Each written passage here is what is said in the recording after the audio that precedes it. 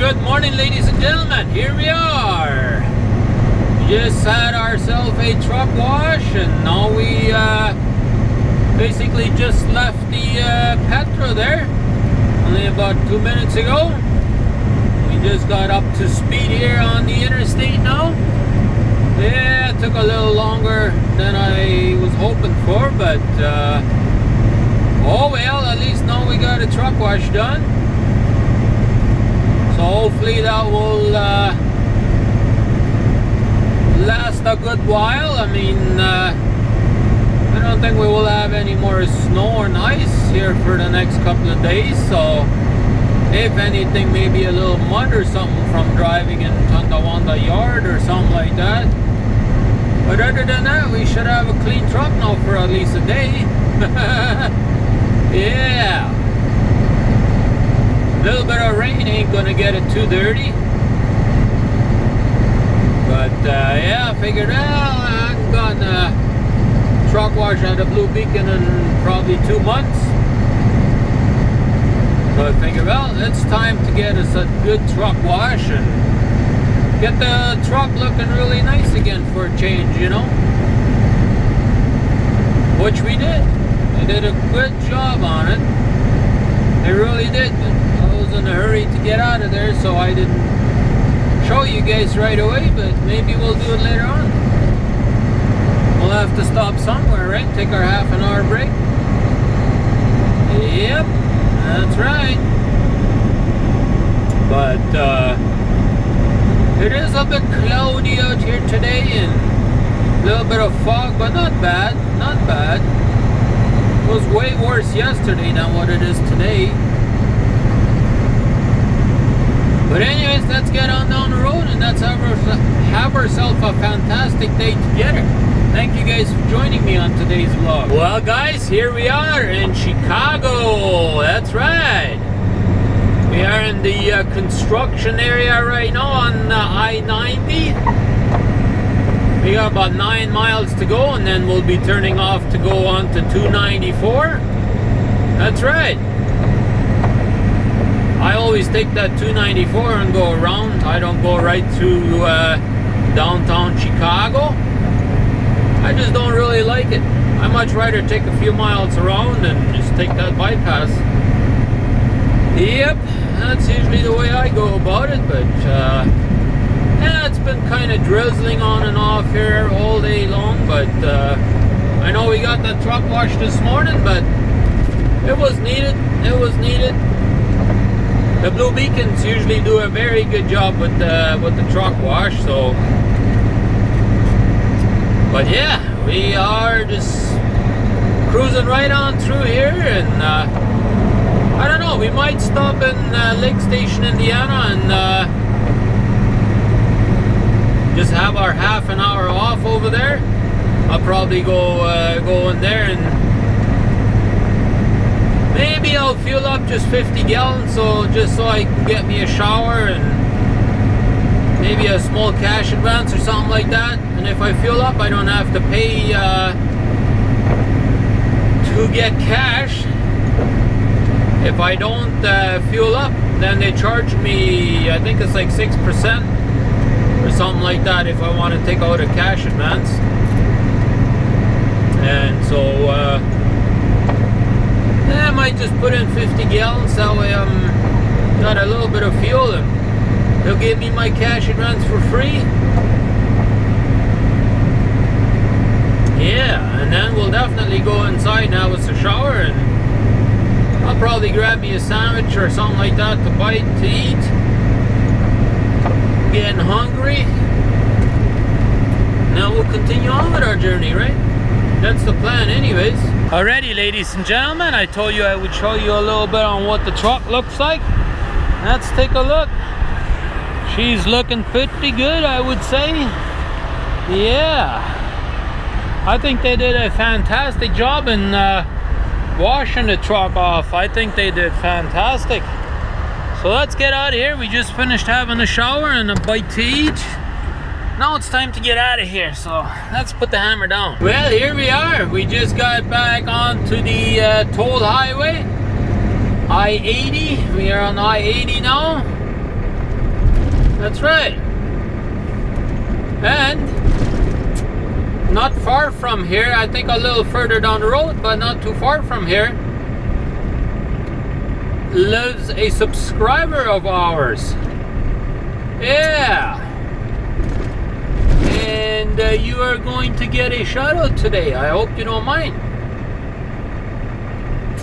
Rudi Fry lives up here in this area. I think it's a little further down the road where she lives, but yeah, she lives up here in this area. I would love to meet up with her. Only problem is I'm a little tight on schedule with this load. So I can't really stop for too long. I already wasted an hour up there in Gary because I needed to take a shower. So unfortunately I'm not able to meet with you this time, but one day we're going to make it happen, I guarantee that. That's right. But yeah, it's looking like a good, beautiful day out here. Stopped drizzling here now. It was drizzling earlier. And now it's no longer drizzling. We got about 411 miles to go where our final destination is for tonight. At least that's our plan. We plan to get down to Harbor Creek, Pennsylvania. That is our plan. That's where we plan on making it down to. As of right now anyways. We'll see if that will actually happen, but I know it's going to be a little late when we get there, but well, not super late, but Brand McNally says right now at 8:15 we should get there. So like 410 miles to go, so yeah, we will put the hammer down. We'll try not to waste any more time here, so that way we can make it as close as possible with our delivery that we can, you know. Yeah, we're supposed to be at Tonawanda tomorrow at 8 o'clock in the morning, which I know already it's not going to happen, but I'm going to try very hard to get it as close as I possibly can. And yeah, that's the goal. I don't think if I leave here, well, if I get there at that 8:30 tonight or 8:15, that means I can only leave at 6:30 tomorrow morning. And I think it's about 100 miles from there to where I got a delivery yet, so I got another hour and 3/4 to go yet to do my delivery. So you know, I'm going to be there around 8:15 to 8:30ish.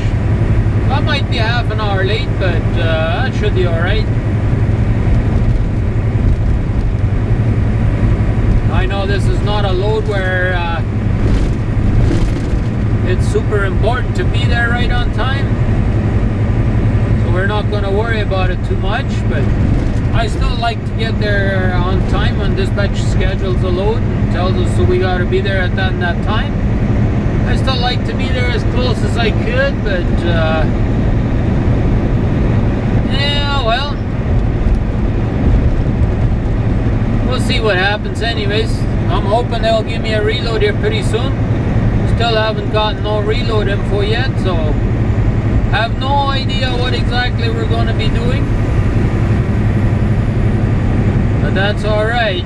So long as we get us a reload by tomorrow morning, right? Or as soon as we get there. That's all we need, right? That's what I would say. But anyways, let's continue on cruising along here and see what kind of goodies we'll be able to show you today. Well, ladies and gentlemen, this truck, I don't know what's wrong with him, but this is the third time he's done this to me today. He'll go around me, he'll pass me, and then 2 minutes later he'll slow right down. And I'll pass him, I'll speed up, I'll pass him, I'll get back onto my cruise, and 2 minutes later he's passing me again. I don't know what he's doing. I mean, if I'm going on cruise, I'm not sure what he's on, because I'm catching up to him every couple of minutes, so I don't know. Hopefully this time he'll keep her at a good speed there and we won't have to get around them again. But some drivers some days, you know, like, I don't get it why he slows down. Like, if he wants to go faster than me, then at least keep it at that speed. Don't slow down, because I'm just cruising. I mean, I got my cruise set at 63 miles an hour, and then, you know, I'm catching up with him again. Like, that doesn't make no sense. But anyways, that's the way it goes out here sometimes. Sometimes you get some of these drivers, they don't want to be behind a Canadian driver, and they think they gotta go faster. But whatever, that's the way it is. I'm not going to speed up here now, because I want him to get him a good distance here so I don't catch up with him anymore. But the sun has finally come out, as you guys can probably tell. Beautiful sunshine now. This fog and drizzle and all that has all disappeared now. Well, that's fantastic news. Oh yeah. But anyways, I just have to show you that a little bit there, that driver playing around with me today. Here we are again, guys and gals. This is that same truck that I was telling you about earlier. He did keep her for a good while at a bit of a faster pace, but here I am, I catched up with him again, and I'm just cruising at 63 miles an hour. Here's the game again. I bet you before you know it, you'll be passing me again. That's just funny, you know, like, I mean, I'm keeping my cruise and he passing me 3 times already. Oh well. Anyways, figured I would show you that truck a little bit. But yeah, we are doing some good times. We only got about 288 miles to go yet, and then we'll be at our final destination for tonight. Oh yeah! Been listening to Sirius XM radio, program that Dr. Laura creates. I like her program, you know. It's fun listening to people calling in and talking about all kinds of family issues and stuff like that, so it's kind of interesting for me. And sometimes it helps me too, you know, guide me through certain situations maybe, you know. But anyways, we're cruising along here and enjoying the beautiful sunshine. Guess what, ladies and gentlemen? We are about to enter Ohio. Ohio. That's right. Here we go. Welcome to Ohio.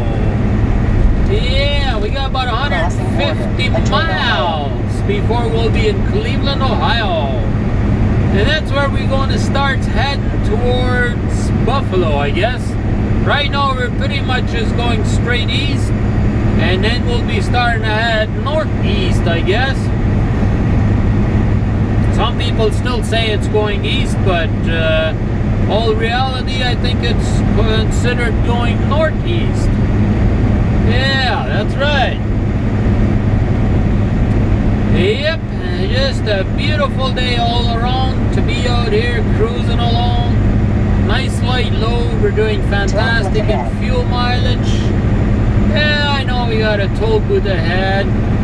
We just went through the Indiana toll booth, and now we went into Ohio, so they got another toll booth up here. They want their money too, I suppose. Yeah, just like I and you want, we want to have our money too, right, that we deserve, so they do too. I don't know if they deserve this particular money, but they think they do. Here we go, ladies and gentlemen. It is starting to get a little bit dark out here, but we have made it through Cleveland, Ohio. That's right. We've been just giving her today, pretty much. Other than wasting a little bit of time up there in Gary, Indiana. All that stuff there, but other than that, we've just been giving her. Oh, looks like we got a construction zone coming up. That's what it looks like. But yeah, if everything goes according to plan, I might be meeting up with somebody here tonight. Very good possibility, as we know it right now anyways. Yeah. We got only about 57 more miles to go and we'll be done. And the reason why I'm saying that we are going to be able to meet up with somebody is because that is pretty much as far as I can go, and they live in that area.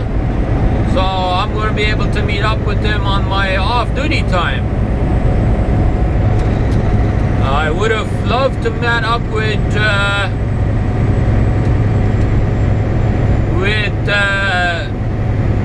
Rudi Fry, but because I got a bit of a tight schedule here, I kind of had to continue going, you know.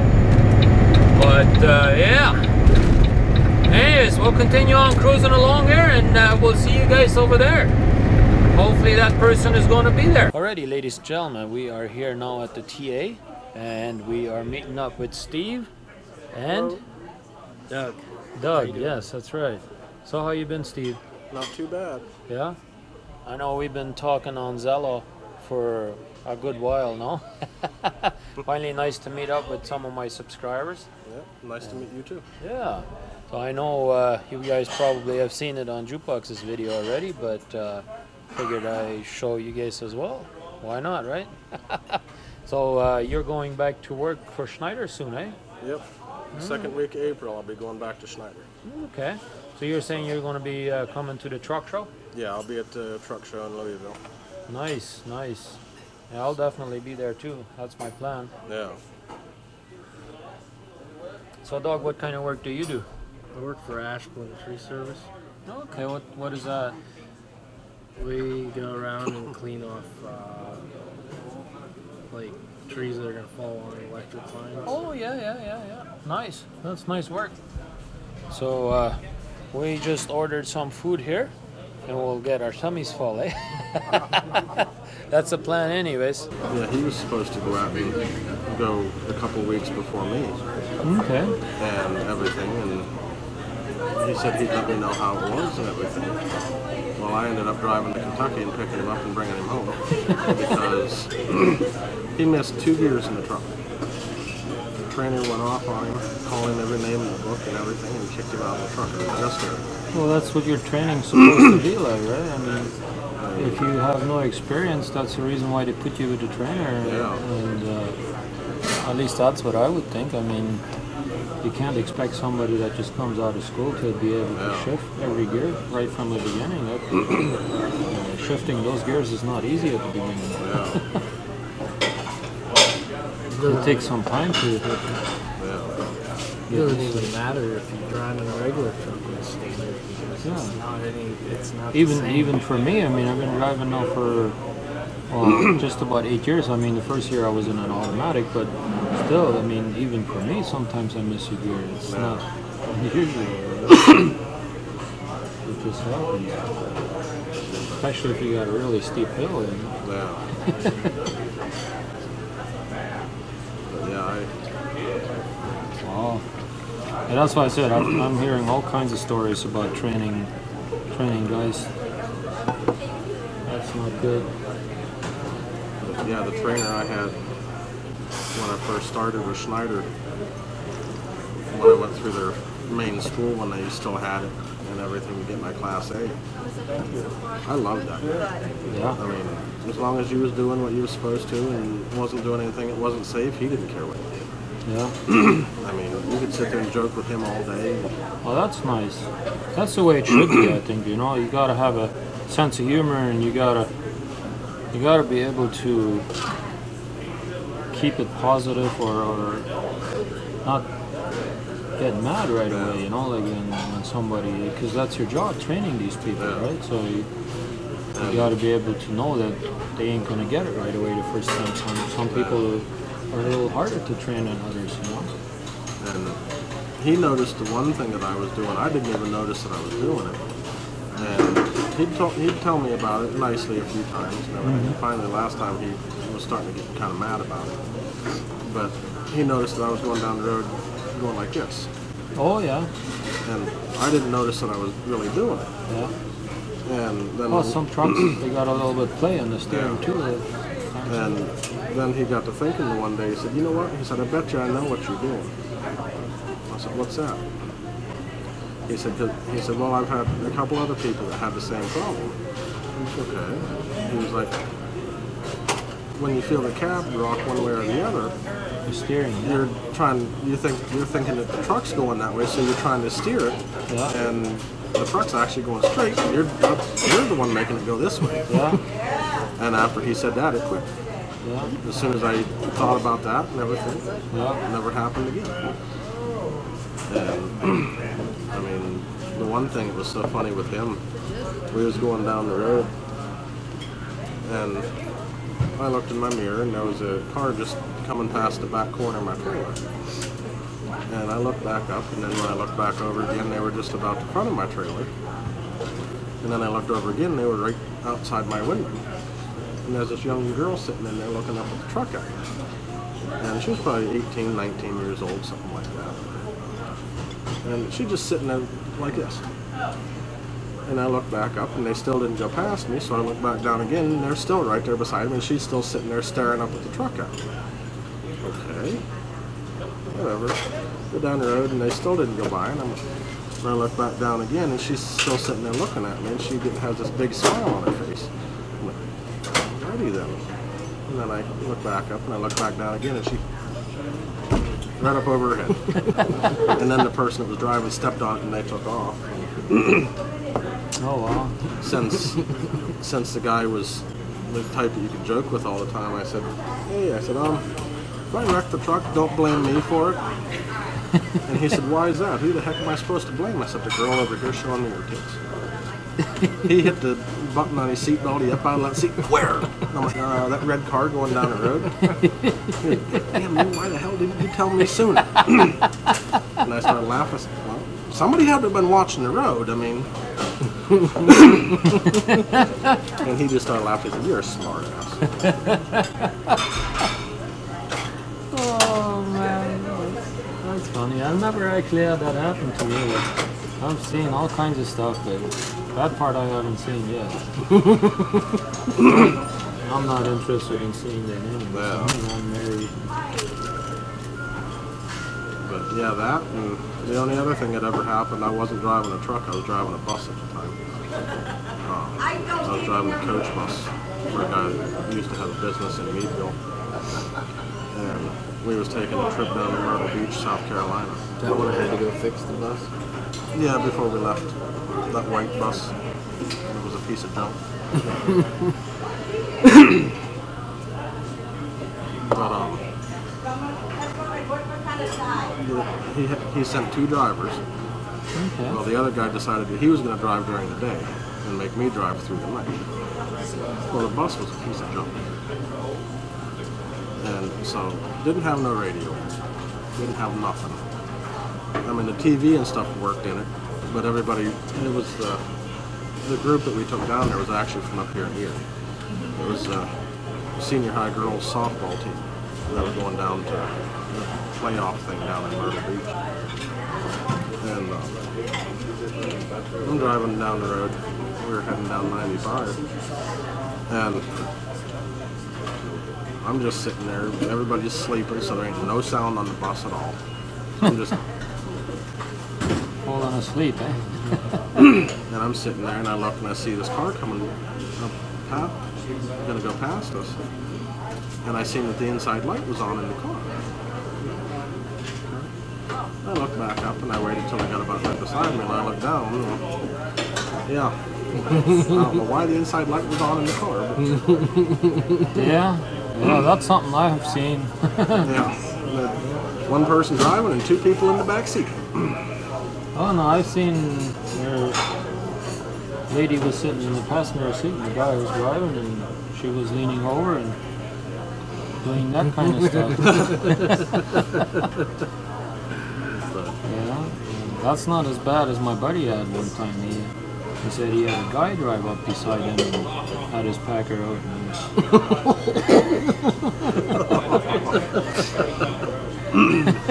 And he stayed beside him too. Oh man. So that's something I don't ever want to see. He said he finally slammed on his brakes and he pulled over. He said he didn't want to see that no more.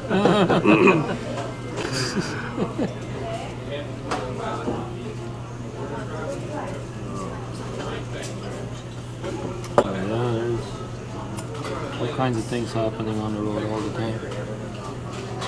My one friend, well, he's not my friend anymore, but one kid that me and him used to be friends with, way back in grade school. He went with me when I was with Schneider in '09. And he heard somebody talking about lot lizards. Oh yeah. And he had no clue what the heck it was. He thought it was just what it said. And he asked me about it, and I was like, do you really know what lot lizards are? And he said, well, there's some kind of lizard, aren't they? No. And so I told him what it was and everything. He was the kind of person that it was just fun to joke around with and pick up. Yeah. And he knew he wasn't doing it to be mean.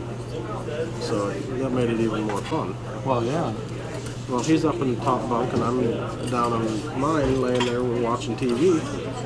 And I just get this smart idea. I put my hand up behind my head on the side of the truck. And he put his head down over. He said, what was that? I said, probably just a lot lizard dropping on it.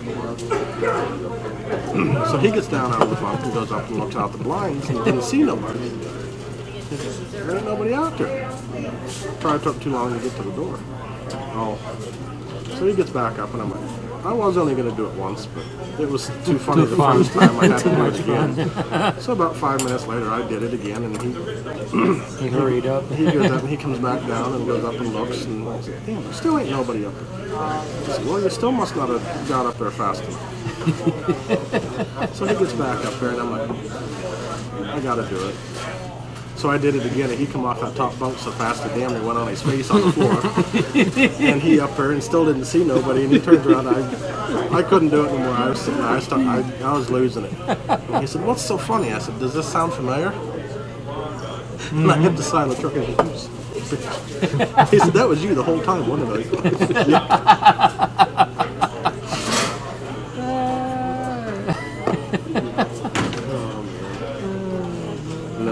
I did to him. We pulled into this one rest area. It didn't have no bathrooms or nothing. It was just for truck parking. Oh yeah.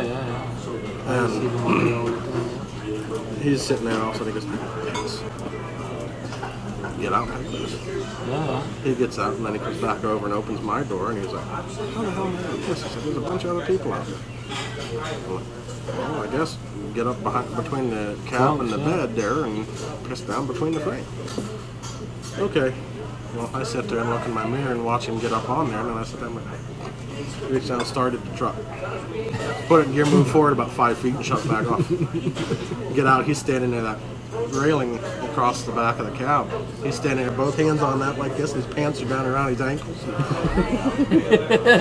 I looked at him and was like, what in the hell are you doing? I said, well, I thought you was going to take off down the damn road. So I had to be smart of it. No, I ain't got enough time to get to the truck stop down the road, or I would have.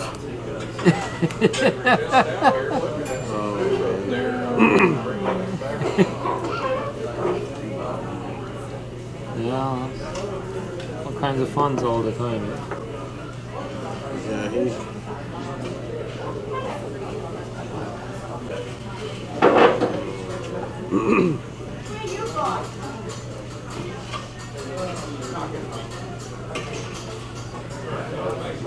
And my grandma went with me back in '07. The only reason I left Schneider in '07 when I did was because my grandpa was diagnosed with stage 4 cancer.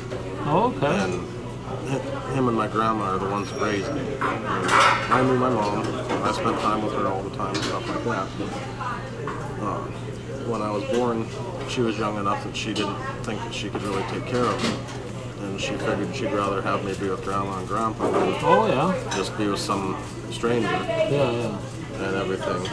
And since he was diagnosed with that, I left because I didn't want to be gone and have something happen.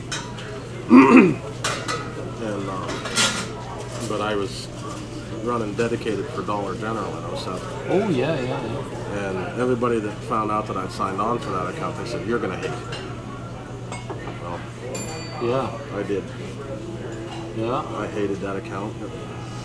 Yeah, because you get so bored out of that, and you're always running the same thing. Well, the bad part, what gave me the problem was the driving part. I didn't have a problem.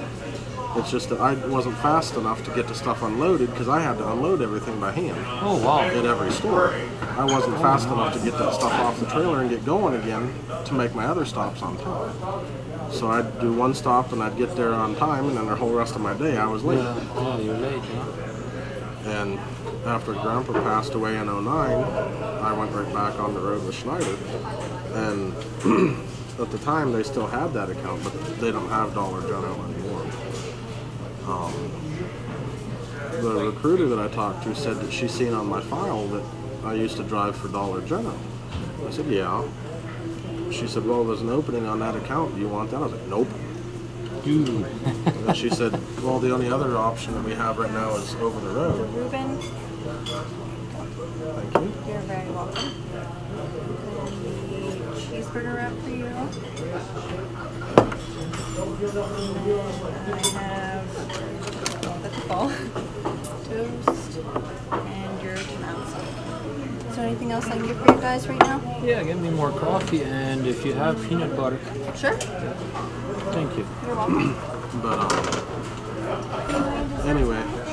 I think we're all set. Well, guys, we are getting ready to have something to eat. You guys got your meal too, eh? Yep. Yeah, so let's have a bite to eat and we'll be right back. Alrighty, ladies and gentlemen, we are getting ready to say goodbye to these fellas. Yes. Later, have a good night. Yes, you too, Steve. Thank you very much. Thanks for meeting up with me over here. Had a good dinner, had a good time. Appreciate something. Yeah, we had a good dinner and had a good talk. Was very nice company. I know Steve is subscribed. I don't know if he is, but he will be soon, right? Yep. That's the goal, then. anyway. Do it. Yeah, well, doesn't really matter if you subscribe any of us. What matters is if you watch the video. That's what really matters. That's what counts. But anyways, we'll get out of here. We got to get to sleep and get out of here early in the morning. So we'll see you guys later.